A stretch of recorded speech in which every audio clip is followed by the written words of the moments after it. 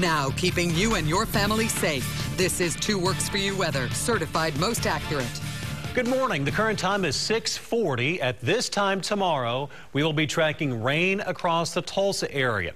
Viper 2 HD not showing any rain this morning, but by tomorrow, we're likely going to see large areas of showers and thunderstorms moving into eastern Oklahoma. But as far as the weather this morning, quiet and dry across the region out ahead of the big low pressure system, which does arrive tomorrow. 33 degrees now, seeing some color in the eastern sky as we get closer to sunrise. Not much of a wind chill. Feels like 30. We have a light north wind at 3 miles an hour. Few temperatures are below freezing this morning. Colder as usual in Bartlesville, where it's 26. Our viewers in Muskogee waking up to 37, 41 McAllister, 28 in Coffeyville. We have a light north wind. Now toward 9 a.m., you'll notice these wind arrows turning around to the southeast as we'll have a southeast wind and becoming breezy by noon and breezy to windy weather for this afternoon. So increasing wind as we go throughout the day.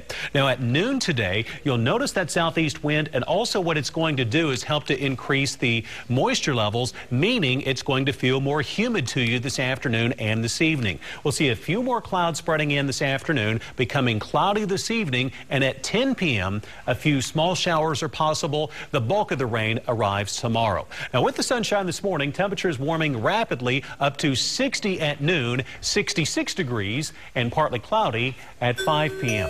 7-day forecast shows rain tomorrow. Rain and thunderstorms, 100% chance for rain. 1 to 2 inch rainfall totals will be possible. Then cooler and drier weather for the weekend with 40s for highs Saturday and Sunday.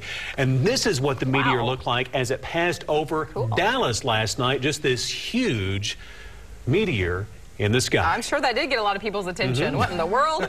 I missed scary, it. Yeah. You missed it. I missed it. Didn't even know it was happening.